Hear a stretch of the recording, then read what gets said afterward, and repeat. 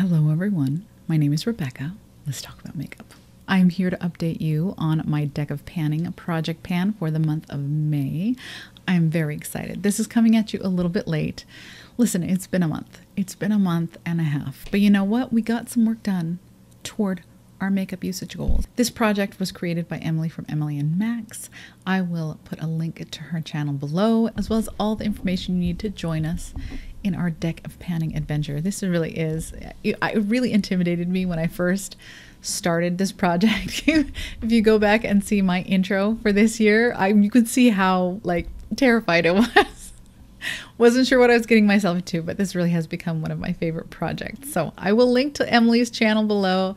I will link all the information that you need if you want to jump in and join us. This project began in January and go to the end of the year. I think it has a single month break. I'll let editing Rebecca correct me if I'm wrong, but it is never too late to jump in and just have a little bit of fun. We're not rolling out everything this month, but I'm still very pleased with the progress I've been able to make. So let's get into it. First is my Pat McGrath Sunlit Seduction palette. This is a palette that I have had in since February. I used it 9 times in February, but I think it was my March update that I decided to keep it in for a total of 30 uses. So I have made a fair amount of progress toward that. I'm not quite there yet, but I'm getting close. So February, after my February update, I used it 9 times. I then used it 7 times in March. I have used it 9 times since my April update. So I am sitting at 25 uses for this palette. I have really had a lot of fun digging into this palette. She's gotten a little dirty from all the use there. And wouldn't you know it, I don't think I took a starting photo.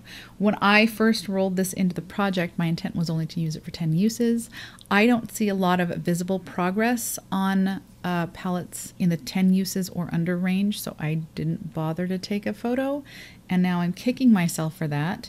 I don't have any major dips or any pans. They don't look untouched, but they definitely don't look like any other shadow I have that I've used 25 times. You know what I'm saying? So we are keeping this one in for another 5 uses. As far as the cards that I drew last month, I drew the 7 of Hearts, which was the Three's a Crowd prompt. And for that, I pulled in another Pat McGrath product of mine. This is my Pat McGrath Labs Bijou Brilliance Bronze and Glow Trio. You can kind of see by the halo of bronzer around this pan that I've been getting quite a lot of use out of this one. I rolled it in for 10 uses and I have used it 11 times. I really actually enjoyed this quite a bit more than I thought I would. This one swatched next to my other bronzers and even on the cheeks, really. It seemed, I'm going to go ahead and swatch this for you. Let me take my watch off. It seemed very light, and I didn't think I was going to get a lot of use out of it once I had a little bit more color in my skin. However, it actually builds pretty well, this bronzer here. So, and I like the neutral tone. Okay, and here is the blush. Came with this. This is in the shade, they have several, she has several of these, I think. This is Forever Nude. So the bronzer is in Nude Honey, and this is Naked Peony right here. And the highlighter is Something Opal. It's a little bit icier than I usually go for when I'm highlighting, which, to be honest, isn't often, but it is pretty with the other products. So let's see. Yes, it's Opal Allure is the name of the highlighter. So I used this in total 11 times. I used the bronzer 9 times. I used the blush 10 times, and I used this highlighter twice. So the starting weight on this one was 122.71 grams, and it is now at 122.52 grams. It's gonna take me quite a bit more use to make any serious dent on this one, but I'm gonna go ahead and call this a goal met, and I'm going to roll this out. Unless otherwise noted, the goals for all of these are 10 uses. I tend to get bored really, really easily when it comes to my makeup, and I really crave variety in my daily use of makeup. So 10 uses is about as much as I can do. Obviously, I rolled this Pat McGrath palette in for more uses because I really do love this palette, but even I'm starting to get a little bit tired of pink and gold right now. So I feel like I've been pink and gold. While that definitely is my jam, I'm about where I need to be in order to set this one aside for a while. But I'm glad I've gotten the use that I have out of it. All right, so the next card that I pulled was the 3 of Diamonds, which was for the prompt brand new. And for that, I rolled in my Buxom lip cream in the shade Dolly, which is one of my very newest purchases. And I think it's still in my purse. So hold please. When I rolled this in, I was a little lazy. It was already in a handbag and I just didn't feel like digging it out and weighing it, or I didn't take a photo, although it was almost brand new when I rolled it into the project. So I didn't expect to see like a line necessarily quite yet. I rolled this in for 10 uses and I used it 10 times. I really do enjoy this. I do think it's a little bit pale and pink for me, particularly when I'm a little closer to my summer shade as I am right now. However, I really love this formula. I love it. I think I might like it even more than the lip polish that they do. Maybe just a little bit more than the lip polish, because you can't feel that very fine shimmer that's in the lip polish. But as of yet, I have not found a color in the cream formula that I enjoy as much as Brandy in the lip polish formula. Anyway, really, really enjoying this. I'm rolling it out, but I will continue to use it 100%. Next, I drew the 3 of Clubs. The prompt for that one was something glittery, and I rolled in this, my Moira glitter liner. Now, I spent a lot of time traveling this month, and I don't know how you are when you are traveling, but I pair my makeup and skincare way back, and there really isn't a whole lot of room on my list for glitter liner while road tripping on a family vacation. You know what I'm saying? So I only actually use this 4 times. I used this 4 times. I did weigh this one. I came into the project at 19.51 grams and went, it's not going out. I'm keeping it in. I've only used it 4 times, so we're at 19.34 grams at this point. I will continue to use it until I have gotten the full 10 uses. So this one is staying in. Likewise, okay, where is the other one? The next one I also have not quite met my goal on, and this one I rolled, I can't remember the card that I drew initially. I don't remember what it was. I'd have to go back and look at the video to remember what it was. But I pulled a card for a prompt I did not want to do. There were only a few options that I had, and I just wasn't interested. So I used the optional skip, which means you are allowed to discard a card of your choice, but in its place you have to draw 2 cards. 2. And then you have to take the prompts indicated by both cards and find a product that fits both prompts. And I drew the 5 of Diamonds, which was Gemstone, and the 6 of Clubs, which was Focus. Basically, it's referring back to your original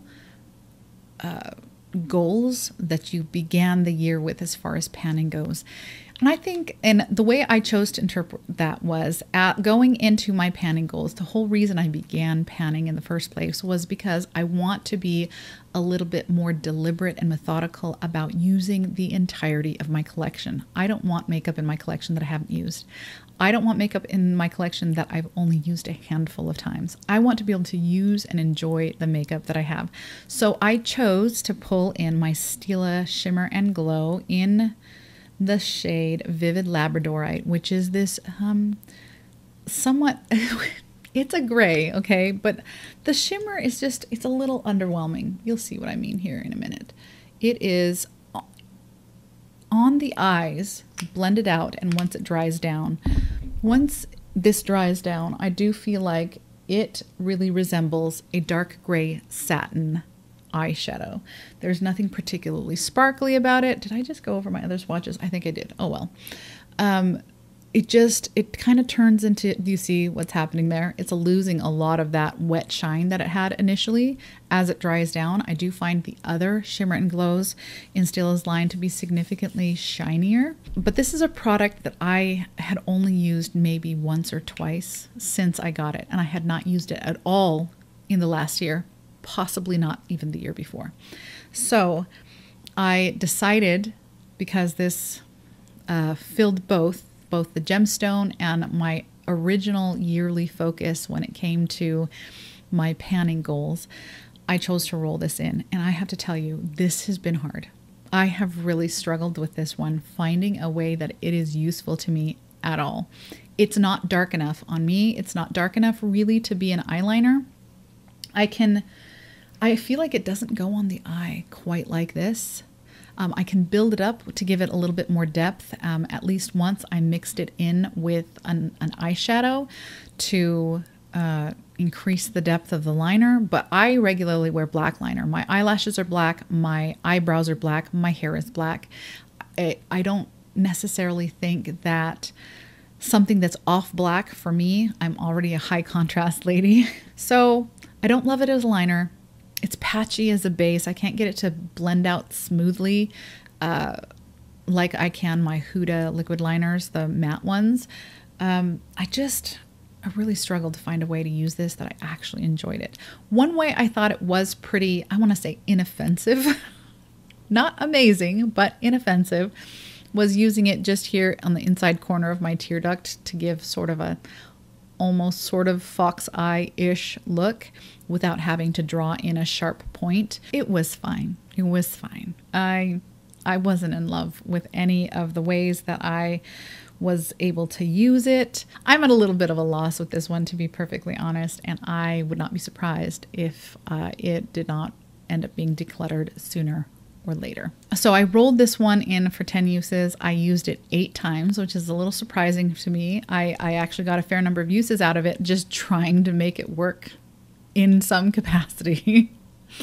I did not weigh it for whatever reason, but the weight currently is at 33.3 grams, and it is going to be staying in for another 2 uses before I roll it out. And then, yeah, seriously consider just decluttering it, because so far it's not bringing anything to my collection that I feel like I need. You know what I'm saying? So anyway, so those are all of the products I have been working on over the last month. And I'm going to draw a card in place of the Pat McGrath Trio, Buxom Dolly. We're leaving the Moira glitter in, but I think I'm going to draw a new card in place of Vivid Labradorite. Even though I still have a couple more uses to get on this one, I can see that happening within the next week. And I'm bored. I'm bored. I need some new things to play with. So even though I'm not 100% done with the uses on this one, and I do intend to finish those out, I'm still going to draw another card in its place because I need some new stuff to play with. We're going to do the card drawing a little bit differently than we usually do. I usually get out my iPad and I screen cap you missingdice.com. However, my husband surprised me today with a deck of playing cards, which was incredibly sweet of him. He thought that maybe it would help make my editing a little bit easier. He's just such a sweetheart. So I have my deck of cards here. These are Mandalorian playing cards that he got for me. As you may or may not know, I am a total Star Wars geek. I love everything Star Wars related. Yeah, so I have a little deck of Mandalorian playing cards here, and we are going to draw our cards. That was very sweet of my husband. I have pulled out the 2 jokers. Isn't this adorable? So we've got a Jawa and we've got a Tusken Raider, which is one of the sand people. So I'm just going to set aside the Tusken Raider Joker, which is the white Joker, and I'm going to put, or the black Joker, and I'll put the red Joker in. So here we go. This is a brand new deck of cards. I opened it today. It's really hard to shuffle a brand new deck of cards, so I'm going to do my best here. I don't know. Is that a pleasant sound? Is that an annoying sound? Won't know until I edit. I can shuffle midair. I just can't bridge midair. No. All right. Couple more.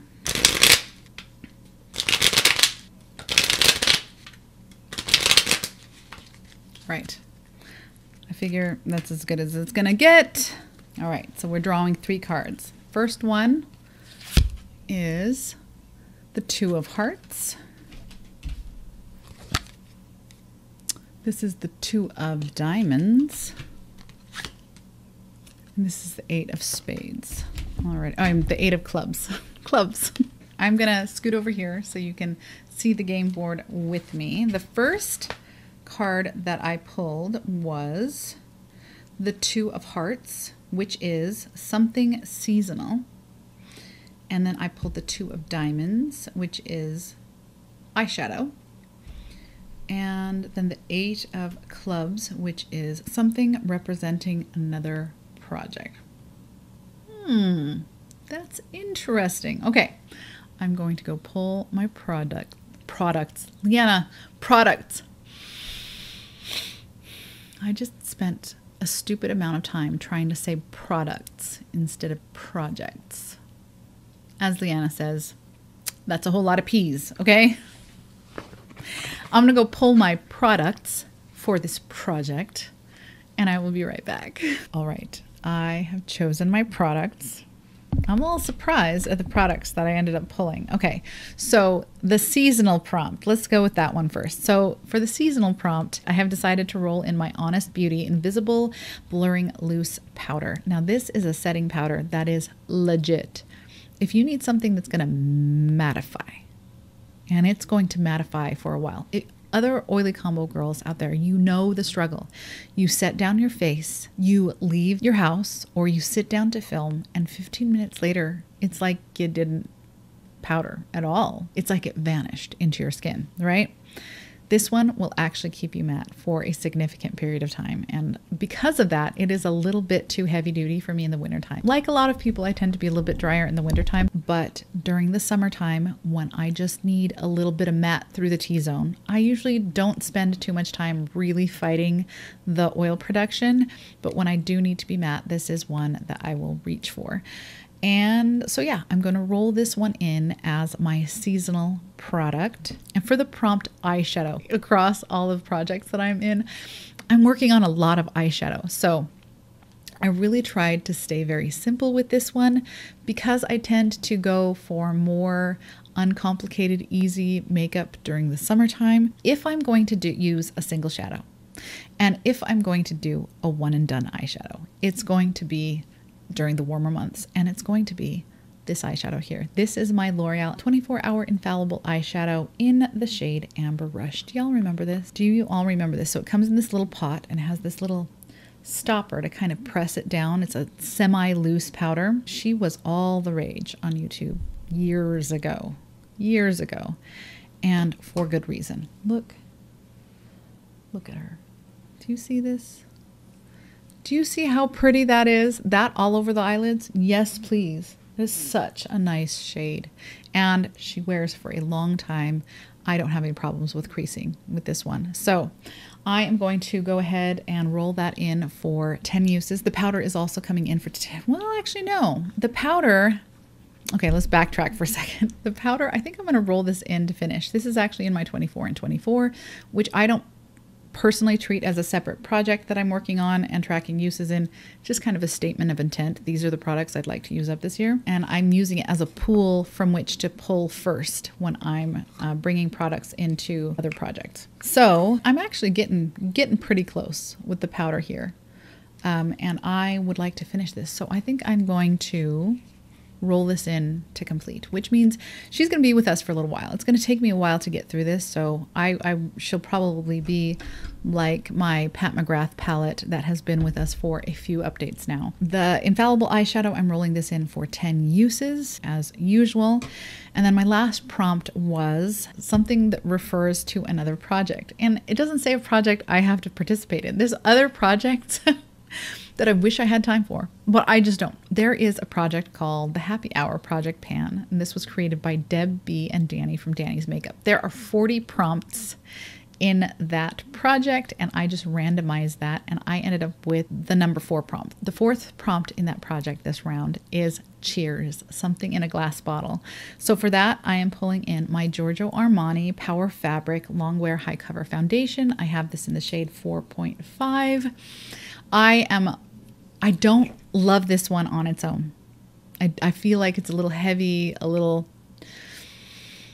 obvious on the skin. It's just a little, it's not flattering. in my opinion. I don't think it's too high coverage because I have some really high coverage foundations that are a lot prettier than this. However, I have found that I do like mixing this into like BB creams and CC creams to just give them a little bit more coverage and a little bit more staying power on my oily combo skin. And I do have a number of BB/CC creams that I am trying to finish up at the moment. So I thought I'd roll this in to help me finish those off. I am rolling this in for 10 uses. So that is my update for Deck of Panning for the month of May. How did you do? Are you doing Deck of Panning? If you had gotten my prompts, what would you have chosen? Inquiring minds want to know. Thank you so much for spending this time with me, and I will see you in the next one. Bye.